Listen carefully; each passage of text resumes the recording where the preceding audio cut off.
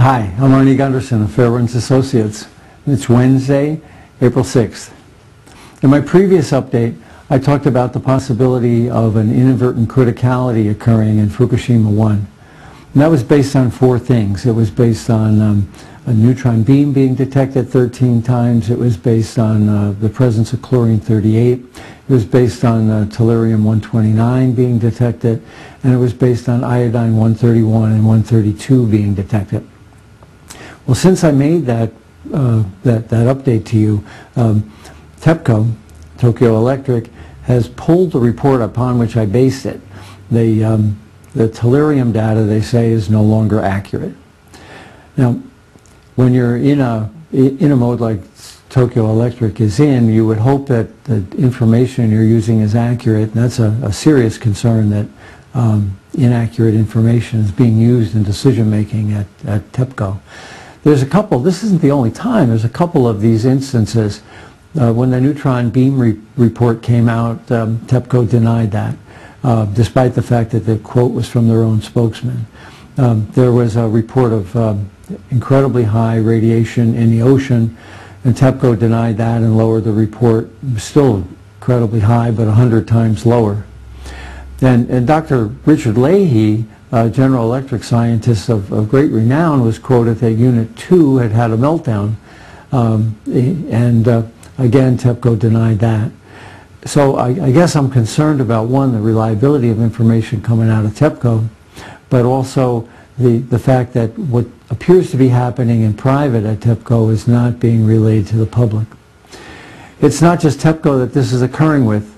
Today, the New York Times ran a story about a report circulated within the Nuclear Regulatory Commission dating back to March 26th, where the NRC staff has identified significant problems and dangers at Fukushima. Basically, we're not out of the woods yet. The problems that the staff is aware of, but yet not really sharing with Congress or with the general public, include the fact that there's an awful lot of mud inside this nuclear reactor. Now, we've been talking about that for a week or more because of the seawater that's been injected into the reactor. It's not coming out and it's building up inside. Well, the NRC is concerned about that too. They just didn't tell you and I. They're concerned that the weight of the building with all this water in it might make it unstable in the case of an earthquake.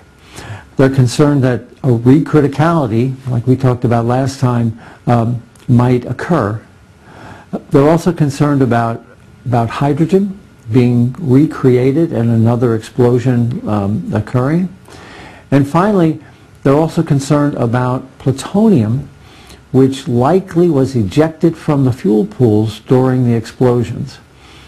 Now, the NRC believes that this plutonium was ejected several miles away from the reactor and is also on site and may have been bulldozed into the soil. Well, all this is happening inside the NRC. They're telling Congress and you and I that the situation's difficult but under control.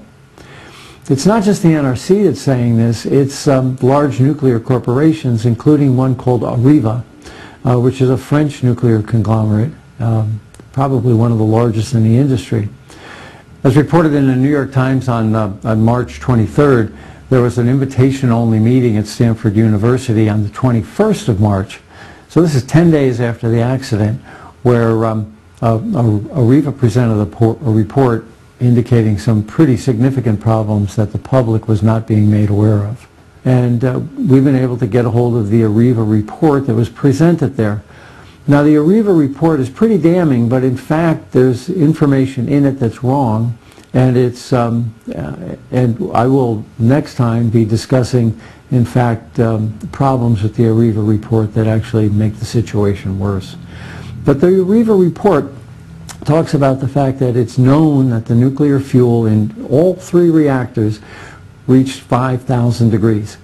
Now, that's beyond the melting point of stainless steel and beyond the melting point of zircaloy, which means that the disintegration of the core is pretty obvious. The Areva report talks about Unit 2 in particular and identifies that the core, that the containment was breached by a hydrogen explosion. And, you know, we look at Units 1 3 and 4 and see the roof blown off, and 2 looks pretty good.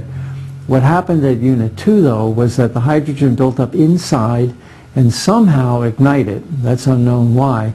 And sort of like a sneeze with your nose closed, you're going to pop your eardrums. Well, that's what happened at Unit 2, but it likely breached the containment. So Areva and the nuclear industry know that and really haven't been sharing it with us. The other thing that Areva Report talks about is that they recommend control of crops and dairy products out to 50 kilometers. That's about 30 miles away from the plant.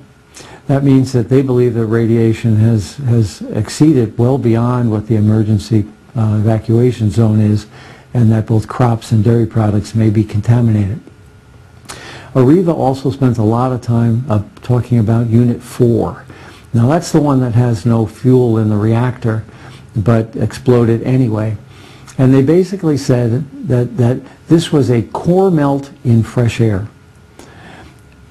The reason the core melted on Unit 4, Areva believes, is that the fuel pool cracked from the earthquake. So the water didn't boil out of Unit 4, like we've been led to believe.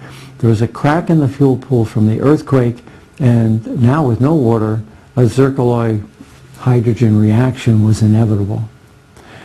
The last thing that the Areva report notices is that this was probably the largest release is coming from Unit 4 because there's no containment. And they basically say all of the fission products can be volatilized. Well, finally, industry insiders who are aware of the Areva presentation have told me that the person who presented the presentation said this. It's almost an exact quote. Clearly, we are witnessing one of the greatest disasters in modern time. Well, in the private meetings, Areva is saying that this is a serious issue. But in public, the nuclear renaissance continues to move forward, both within the nuclear industry and within the Nuclear Regulatory Commission. I will update you on this Areva report and identify the problems within it in my next presentation. But I wanted to let you know that I will be trying to filter out from all of these sources reliable information to pass on to you in the future.